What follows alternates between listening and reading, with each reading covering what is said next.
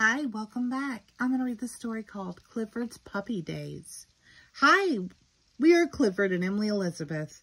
Clifford is my dog. He's pretty big. Clifford wasn't always so big. When he was a puppy, he was very, very small. I had to be careful when I played with him. He was too small to fetch a ball. Poor little Clifford. He wanted to play with my toys. They were too big, but he liked the merry-go-round I made for him.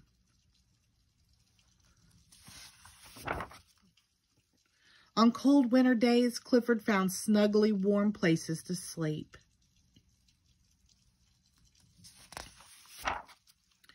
Like my cap. We put a clock by his bed at night. The ticking seemed to lull him to sleep. Once I forgot to turn off the alarm. At first, I gave Clifford baths in our bathtub.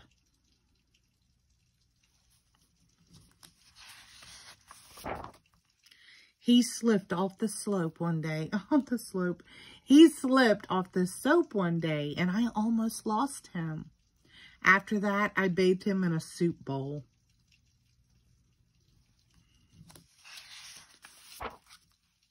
Daddy was surprised when I told him what I had used for Clifford's bathtub. It was fun having such a small puppy, but Clifford was easy to lose. One day, my aunt came to visit.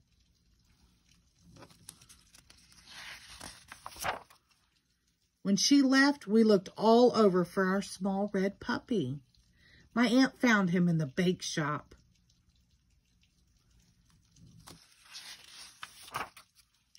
Clifford was scared. He plopped into the cream puffs. Then he ran through the pies.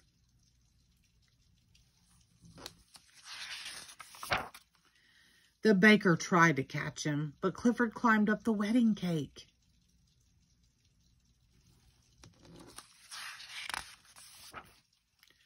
And landed in the whipped cream. The baker was a little upset.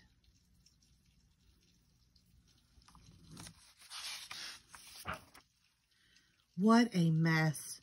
My aunt didn't know what to do. She didn't want to bring Clifford home looking like that. A small boy with a big dog had an idea. He said his dog loved whipped cream.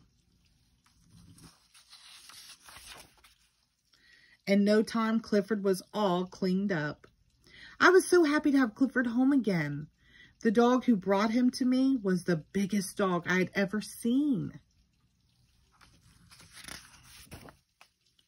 Until Clifford grew up. The end. Thank you.